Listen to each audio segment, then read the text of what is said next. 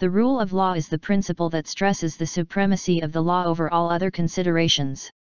This is based on the following. 1. Principle of impartiality. No individual should be unduly punished or deprived of his rights or property except by the violation of the law of the land that must be administered and established by the law court after normal trial.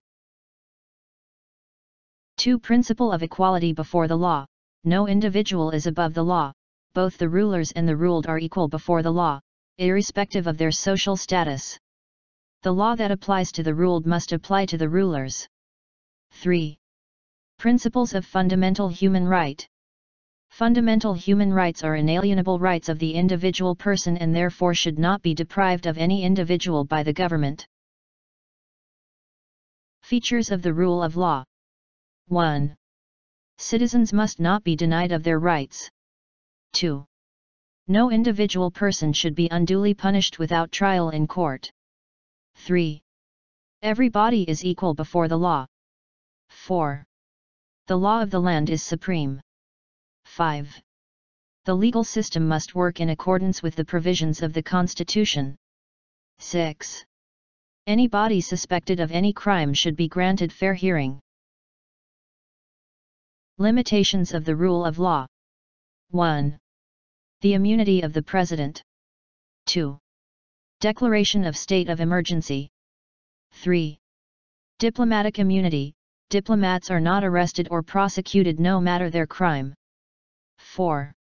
Inadequate judicial independence. 5. It stresses supremacy of the law and equality of all citizens. 6. It fights against unlawful detention. Rule of law and its significance. 1. It promotes political stability in a state. 2. It facilitates the operation of separation of powers. 3. It guarantees right to personal liberties. 4. It fights against the emergence of a tyrannical and despotic leadership. 5. Illiteracy and ignorance on the part of the citizens. 6. Parliamentary immunity. Separation of powers. Advocates for complete separation of powers among the three arms of government, that is the legislature, executive, and the judiciary, so that each arm can act as a check on the other.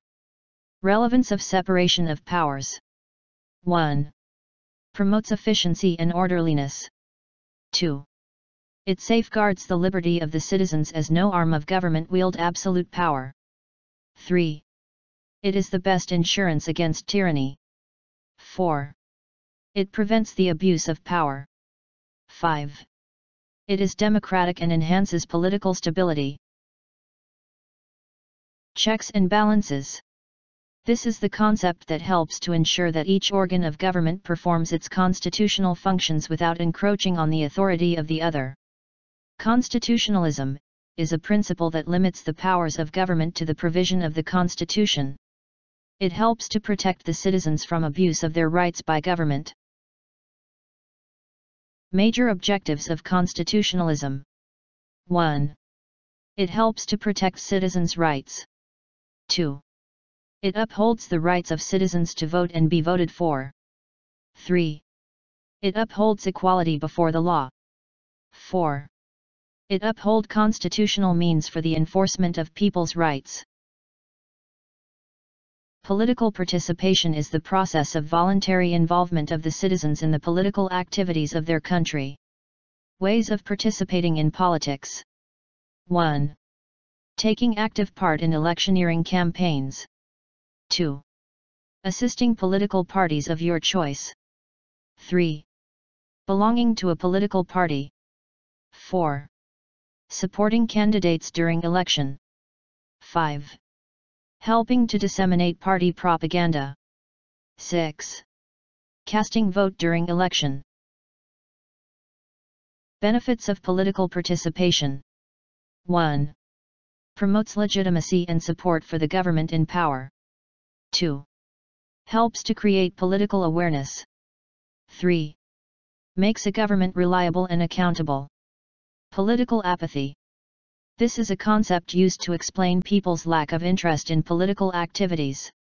It can be caused by illiteracy, poverty, inferiority complex, etc. Thanks for watching this video. Please subscribe to our channel to get updated on more videos. Subscribe, like and share on all platforms. To connect with us, log on to our website at www.funumu.com. On Facebook and Twitter at Funumu Education. Or send us an email at contact@funumu.com.